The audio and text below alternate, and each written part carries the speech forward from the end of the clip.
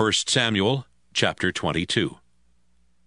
When David escaped from the town of Gath, he went to Adullam cave.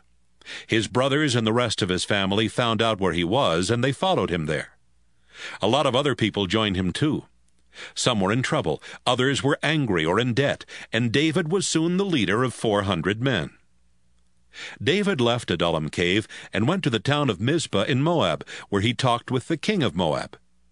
"Please," David said, "let my father and mother stay with you until I find out what God will do with me."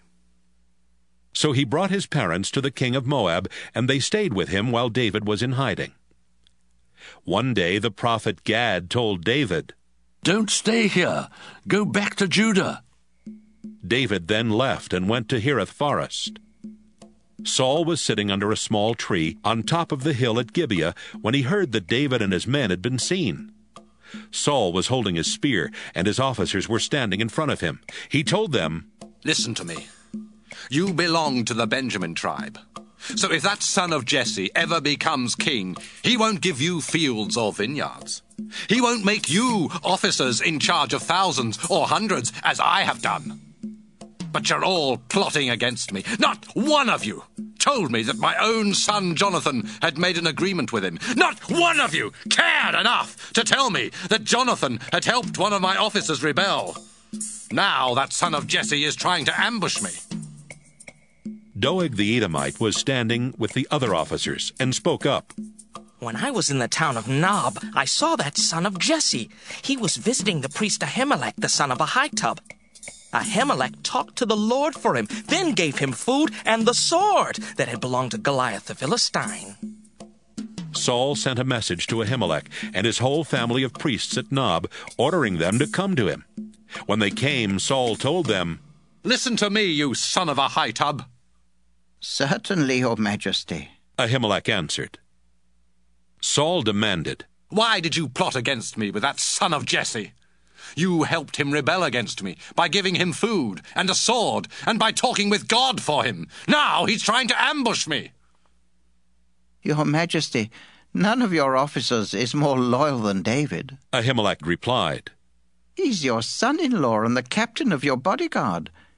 Everyone in your family respects him. This isn't the first time I've talked with God for David, and it's never made you angry before. Please don't accuse me or my family like this. I have no idea what's going on." "Ahimelech," Saul said, "you and your whole family are going to die." Saul shouted to his bodyguards, "These priests of the Lord helped David. They knew he was running away, but they didn't tell me. Kill them!" But the king's officers would not attack the priests of the Lord. Saul turned to Doeg, who was from Edom, and said, "Kill the priests!" On that same day, Doeg killed 85 priests. Then he attacked the town of Nob, where the priests had lived, and he killed everyone there, men, women, children, and babies. He even killed their cattle, donkeys, and sheep. Ahimelech's son Abiathar was the only one who escaped. He ran to David and told him, "Saul has murdered the priests at Nob."